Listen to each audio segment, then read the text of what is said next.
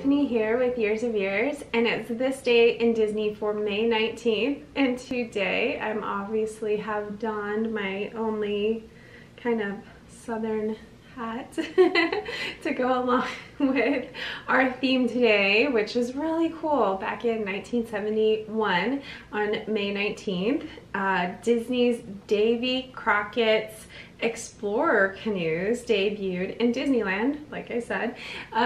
So they had actually been there before. These are free floating canoe experience that actual guests get to paddle, which is so cool. So it originally opened as Indian War Canoes, and so that was back in 1956. So they were changing the name, and they changed the location as well and made it the name more appropriate for the times in 71.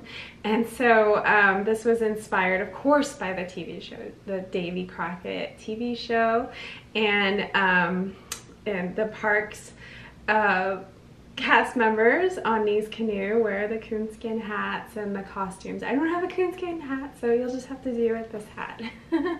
But these canoes were so cool. Did you guys get to do these canoes?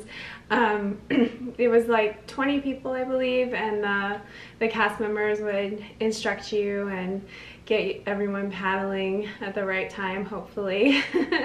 Not all in the same direction. So working together there. So these were really cool, and they were actually at other parks as well. They were at the Magic Kingdom. They opened October 1st, 1971, so just a few months after the ones in Disneyland were renamed and moved and so forth. They opened the ones for the opening of the 50th of Walt Disney World that we're celebrating back in 71. They were opening Magic Kingdom, so Disney World. So they closed in 1994 there. And then there also were at Tokyo Disneyland until 83, and then Disneyland Park Paris till 1994. And Shanghai Disney had them to, the opening date was 2016, so they still have them, and I believe they're still at, you know, running. I don't know if they're going to be running at Disneyland with everything going on, but I believe they're still running there.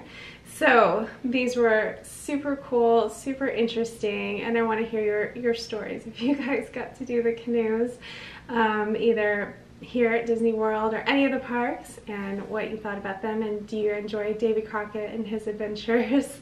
I think it was a good retheming, and it kind of made more sense because they were already presenting Davy Crockett on the Disneyland TV show and so forth, so it just went along with what they were already doing, and everybody, well, all the kids loved Davy Crockett back then, so lots of fun. So tell me about it in the comments, what you guys think, and that's it for this day in Disney. We'll see you guys next time. Bye!